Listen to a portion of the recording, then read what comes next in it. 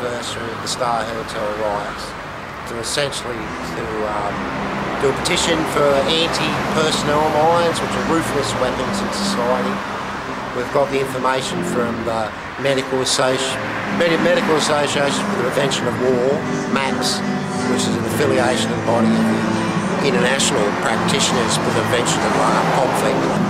We've had a review done us by the Global Partnerships for the Cessation of Hostilities, and it's all about remind everyone that the 21st, which is Monday, is the International Day of Peace, which is the founding day of the UN, or the United Nations. So let me leave from this seat,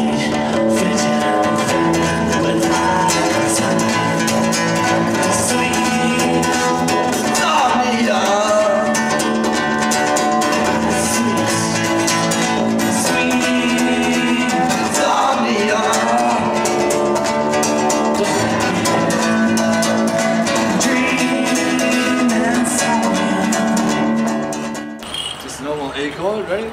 Right.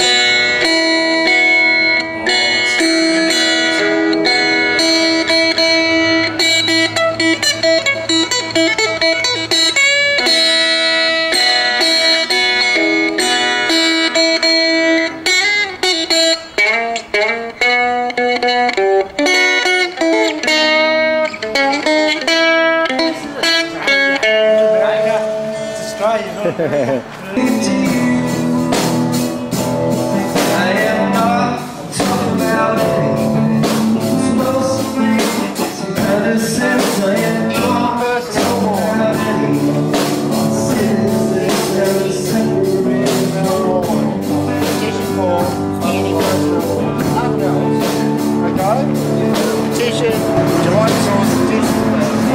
It's an arts association that's open freely for artists to utilise.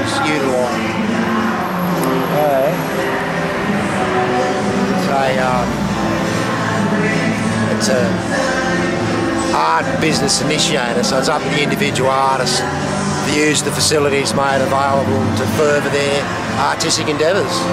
We'll supply them with space, paint, and a bit of hospicing. Mainly on a public art platform, because death to the salon.